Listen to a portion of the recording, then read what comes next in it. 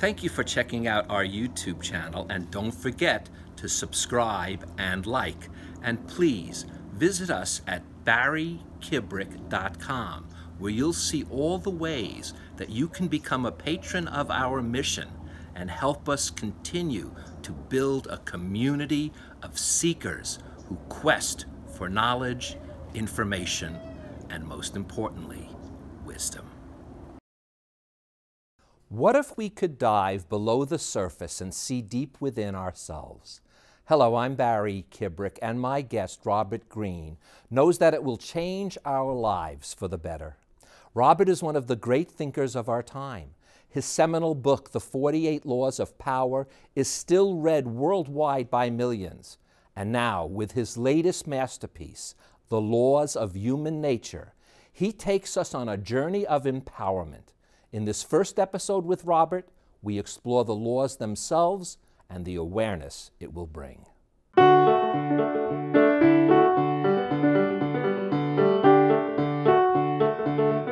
Between the Lines with Barry Kibrick is made possible in part by Patreon. Patreon helps creators build and run membership businesses, from podcasters to writers, musicians, artists, and more, with tools that allow their fans to become patrons. More information is available at patreon.com. Mr. Robert Greene, I don't know what to tell you, but you have officially set the record today. You are the guest who has appeared most on Between the Lines with every one of your books, and all I can say is how grateful and honored I am to have you back, sir. Well, thank you for having me, Barry. I can't believe you still keep inviting me back. Oh. But I'm honored anyway. Well, Thank you know you. what? It's hard not to invite the man who's written the 48 Laws of Power. And I thought, how do you top that book? Well, then you went on to the the art of seduction. You went on to mastery. I'm not even going to rank them as where they stand. But your new book, The Laws of Human Nature, I actually joked with you on the phone the other day, and I said, where do you go from here? This is a gem, and it must be in everyone's household right next to those 48 laws of power. Well, thanks, Barry. I mean, I've been writing books on strategy and power and kind of helping people navigate a difficult social environment for 22 years now. And in this new book, I poured all of my experience, everything I've learned, all of my research, all of my consulting work into this book. So it is kind of my magnum opus, if I may say so. Not only at least my ambition was for that. It's very funny. I actually used those words in one of the introductions because really? it really is of that power and caliber. And so let's really dive into this. As Sure. As I introduced the show, we're going to be doing 2 episodes. This Yes. book is dense and filled with chock full of goodness that we're going to do 2 episodes. And on this episode, we're going to focus in on the laws themselves, and then on our second episode, how we apply them to our lives. And we'll hit a little bit of both in each one. You can't help it, because that's what your book does as well. Besides teaching us the laws of nature, you give us historical perspectives, and even at the end of each chapter, you that's such a passive word. You give us a way to utilize this knowledge.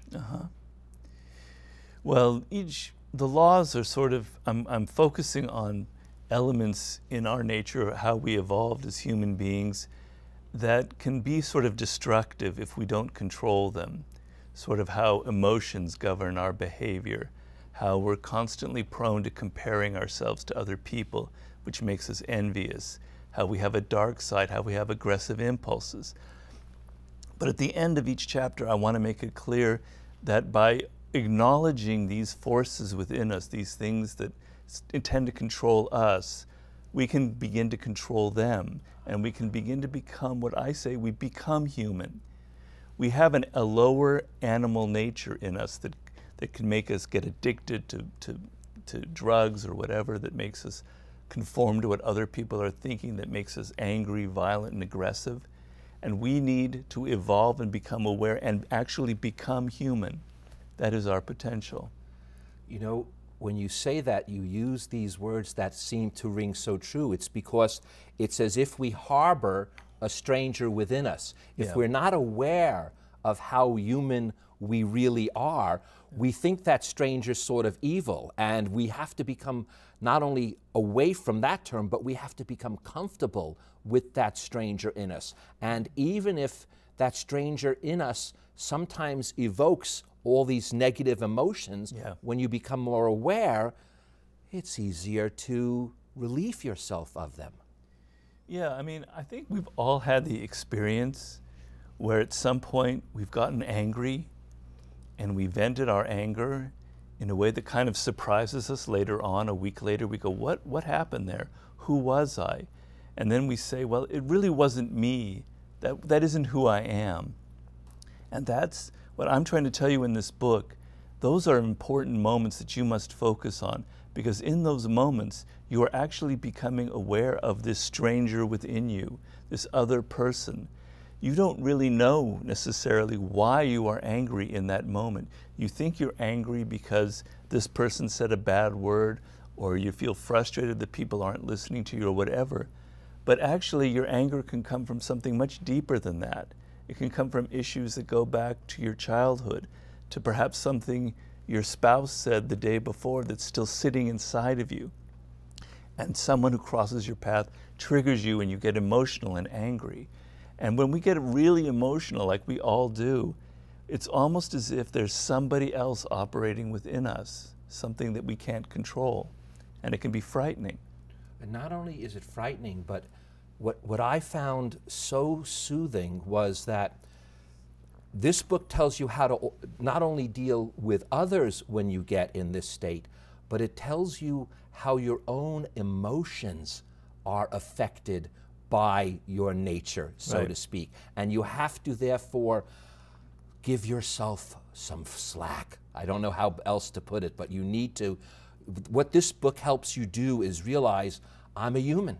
I know that sounds funny. I'm a human, and if I'm depressed, if I'm anxious, I can use all of those things to my advantage, not disadvantage. Right. Well, you know, we all recognize that people can be aggressive, that there are people who are narcissistic. We've all encountered narcissistic people around us.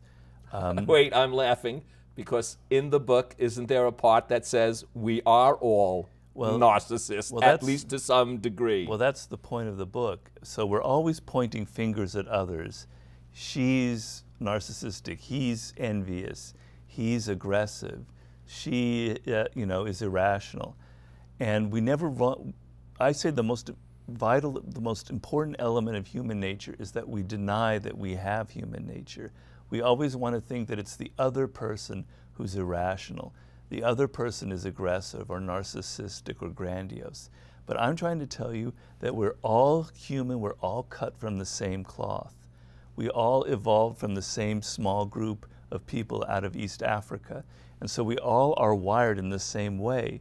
And the tendency that makes one person a narcissist is within us as well. We're all, to some extent, very self-absorbed. And I want to take it away from the judgmental aspect that people have of saying, oh, you know, you're a narcissist or you're self-absorbed. We're all that way. And I want you to accept these parts of yourself. Instead of keep projecting onto other people that they're the ones who are bad, realize that you have that part of it inside of you. Everything that you think other people have, you have those tendencies as well. And you need to accept it. And by accepting it, you become a better human being. By realizing, for instance, that you are very much capable of feeling envy towards other people who have success, you can now move past that. You can begin to deal with it. And I think we've all encountered people in life who we smell as being phony. They're hypocrites. They pretend to be saints and great people, but we know that deep down inside they're riddled with all kinds of flaws, that they have a dark side. And then we know other people who are very authentic, who kind of are who they are. They don't try to hide it. They're comfortable with their human nature. They're at ease with it. And we're attracted to people like that. So I want you, people out there to feel the same way. I want you to accept that you have all of these elements of human nature, and then you can move past this. Well, that's why, and I'm going to read your words exactly, you say, learn to question yourself. The first step towards becoming rational is to understand our fundamental irrationality. Because isn't that what bogs us most down, is that what we're thinking is irrational because we are filled with feelings and emotions.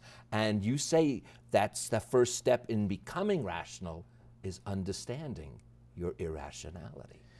Yes, the fundamental aspect of being human, of being a human being, is not that we are these thinking creatures, these thinking animals that we imagine. We are actually very emotional creatures. Scientists have studied this. All animals feel emotions, such as fear, for example. We have a range of some 40 emotions, all very subtle, all nuanced.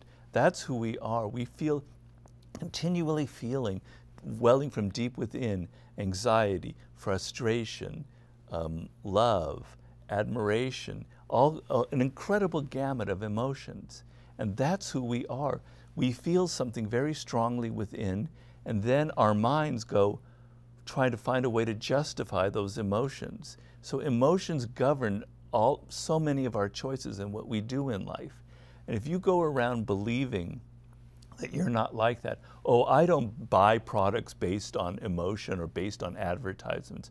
Oh, I don't choose a spouse or a partner because of some irrational process. I'm very rational about my choices. Then you're in deep, deep denial, and you're probably very much someone who is governed by emotions.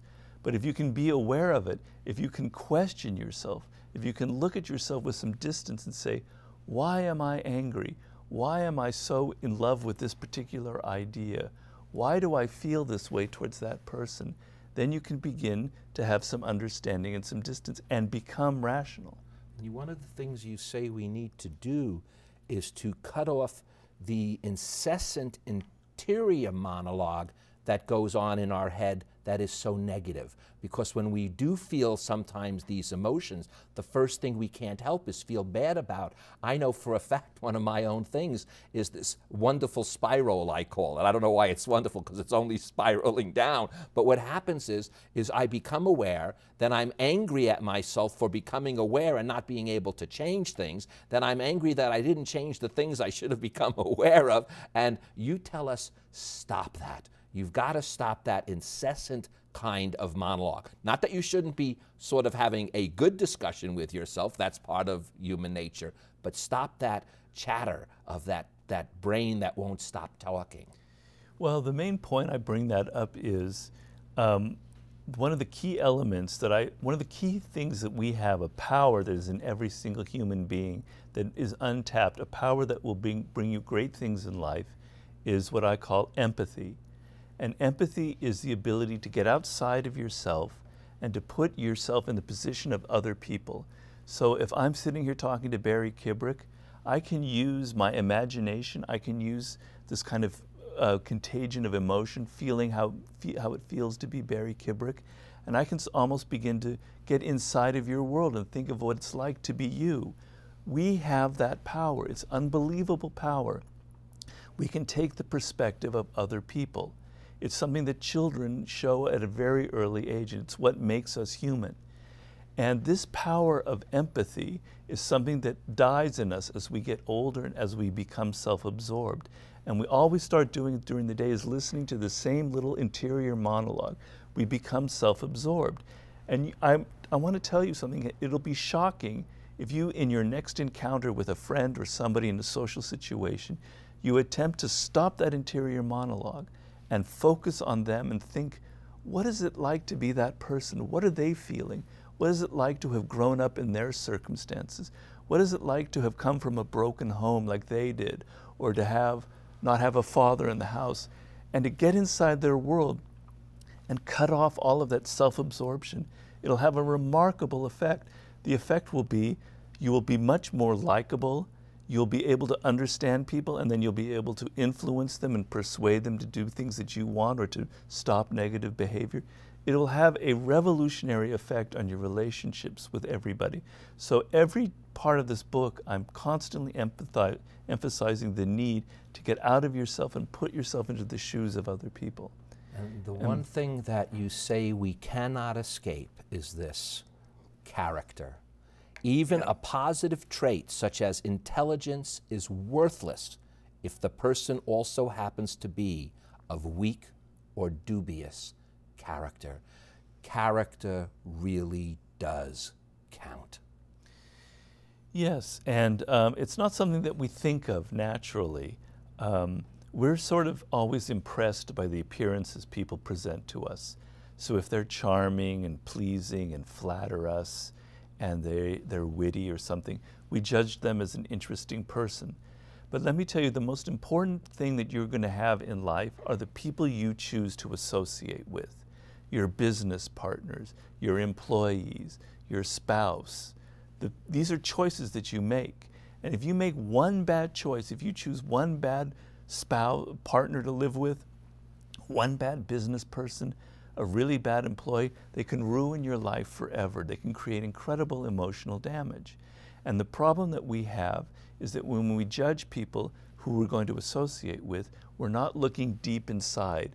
Character is the core of a person, something they can't control, something that comes from deep within. And it causes people to have patterns of behavior. And you want to find people who have a strong character to associate with, as opposed to a weak character. And what a strong character is people who are adaptable, who are fluid, who can admit that they are wrong, who can learn from their experience, who can take criticism, who can work with other people. So one of the parts of this book is I want you to focus not on people's charming exterior, on their funny words, on their wit, on their charisma, and instead focus on that deep inner quality, that core, that character, because that's who they really are. Your character is creating what happens to you in life. There's the famous quote of the ancient Greek philosopher Heraclitus, character is fate. So who you are deep within, this element that I discussed, and I tell you in the book where your character comes from, but that governs what happens to you in life. The patterns that continually recur in your life, the same mistakes and the same good things that happen come from you, come from within, come from your character. You know, in fact, not only you said you relate to it, but I relate to it to such an extent that I joke with people when I hear someone say they don't make the same mistake twice. I can't stop laughing because I only make the same mistakes over and over and over again due to my character. Now, fortunately, I hope those mistakes are, you know, minimal, that I can get a grip on it, that I can do it. But that's what is happening, isn't it? You are, because that's who you are. So I know that, kind of funny for what I do for a living, but I know I talk too much, okay? And I should always be quiet at a certain time. But, and I know lots of things, but it's, you know what it is? It's not so much the knowledge. It's taking that knowledge and imbibing it within your soul. That's another word that is very interestingly used in this book. But you must bring it in your soul so that then you can A, feel comfortable with it, and B, adjust it if you need to. Yeah, I mean, an example for me is every time I write a book and I start a new book, I'm going to say, you know, that last book, I did too much research, I read too many books, I wasted too much time. This book is going to be shorter and I'm going to do it differently. And look what happens. I make the same mistake every time. I read too many books. I do too much research. The book is 600 pages long. They're getting longer and longer. I can't break out of this pattern. Why? I don't know why. There's something neurotic. There's something where I'm trying too hard to please my readers or whatever, but I can't break out of it. So I write the books, but I'm subject to the same laws. Well, you know something though, but in this case, I'm so glad you didn't break out of it, because although, in fact, it is, you can use this as a doorstop, it is, but let me tell you something. There's very little repetition. That's kind of interesting.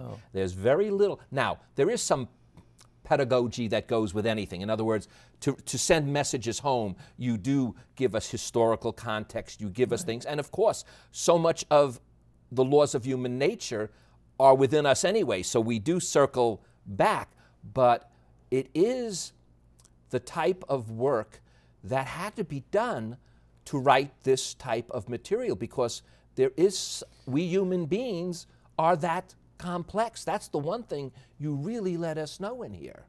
Yeah, the point of this book is to change how you look at other people and to change how you look at yourself. So when you look at other people, I want you tend to simplify them. You tend to have categories. This person is nice, this person is unpleasant, etc., etc., etc. But people are never simple. People are incredibly complex. They are feeling in every single moment. Right now, you're feeling, Barry, 3 or 4 different emotions that are passing through you. They don't last more than a few seconds. You have all of this rich experience in you that is causing you to respond a certain way. You are much more complicated than I could ever know. And look at yourself and look at how complicated you are. You don't really know why you feel these certain ways. You could spend your whole life and you would never understand why you are attracted to certain people and not attracted to other people. You are complex and you don't know the people you're dealing with. You know, they're mysteries to you. You could live with someone for 40 years and you still don't know them. You still don't know the depths inside of them. And even yourself, you say to us, what is real and what is imagined are both experienced similarly in the brain. So as we don't know that much about the others, our goal is to keep knowing more about ourselves because of that. What is real or imagined in our brain feels the same. That's right. You can have no knowledge of anything in the world unless you first know yourself. And that was Socrates' main dictum. And he wanted to begin with the idea that I don't know anything about something. You have to admit your ignorance before you can begin to learn about something. So I want you to look at yourself and sort of wipe the slate clean and tell yourself, I really don't know who I am. I need to discover who I am. And I take you through in this book through a process of how you can begin to explore and cut away layers and get at who you are at your core. Because I want you to begin with this premise that you don't really know who you are. And I want to emphasize to my viewers that during this process, the one thing you can't do is turn it against yourself, because that's also going to be a tendency as you explore yourself, and you have to be careful not to blame yourself.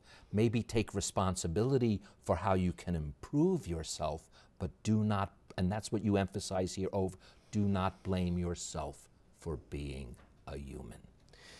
Right. I mean, you know, you might think that this is a heavy thing going on where you have to confront things that you don't want to confront.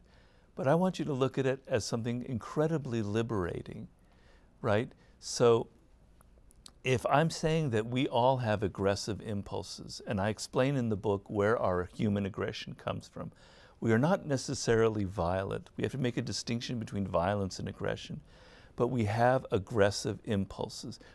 And I want you to stop blaming yourself, to stop feeling guilty for these impulses, and instead integrate them into your character, integrate them into something productive in your life, and use that aggression for something positive.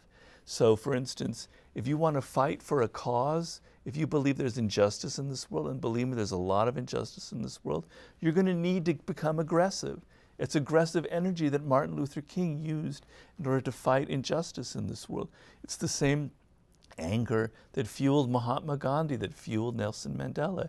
So your aggressive impulses can be channeled into something very productive and positive, but you first must integrate that into your entire personality and not try and deny and repress it.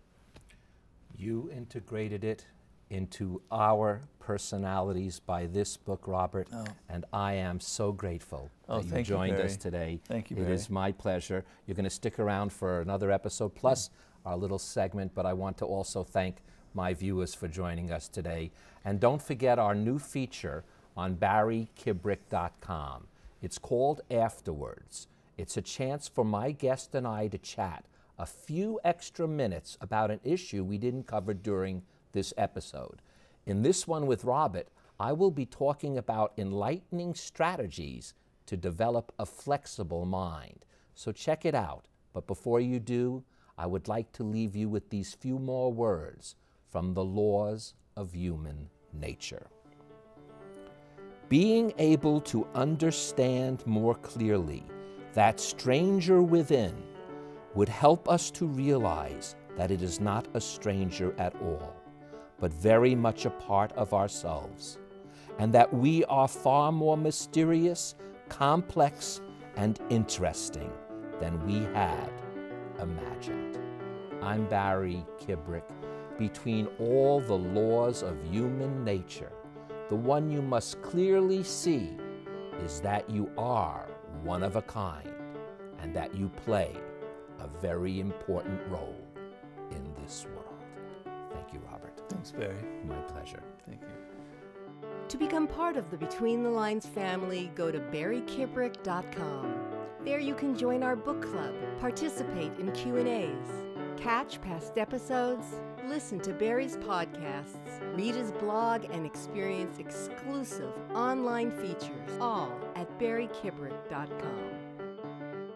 Between the Lines with Barry Kibrick is made possible in part by Patreon. Patreon helps creators build and run membership businesses, from podcasters to writers, musicians, artists, and more, with tools that allow their fans to become patrons. More information is available at patreon.com.